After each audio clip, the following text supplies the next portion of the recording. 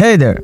If you're looking to find out someone's location on an iPhone, whether it's a family member or a friend, there are a few ways to do it. You can use handy built-in features like Find My, but just remember, you might need permission from the person you're trying to track. Let's dive into how you can check their location on an iPhone. Solution 1. Using the Find My app. First, open up the Find My app on your iPhone. Next, tap on the People tab located at the bottom of the screen.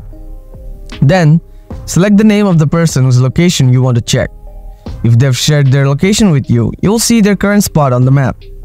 If they haven't shared their location yet, you'll need to add them from here. After that, tap Add or Start Sharing Location.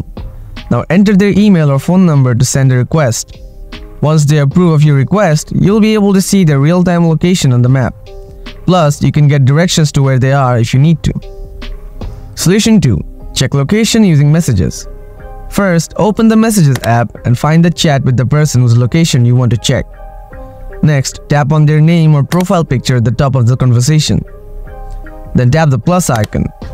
After that, tap on More. Now select Location and then tap on Share. If they open this up, choose to share their location with you. You'll be able to see their real-time whereabouts. By following these simple steps, you should be able to check someone's location on an iPhone without any hassle. Just keep in mind to always respect their privacy and make sure you have their permission first. If you run into any trouble, double check that both devices are connected to the internet and that location services are turned on. Thanks for watching. We hope you found this guide helpful. If you have any questions or need more tips, feel free to ask. Happy tracking!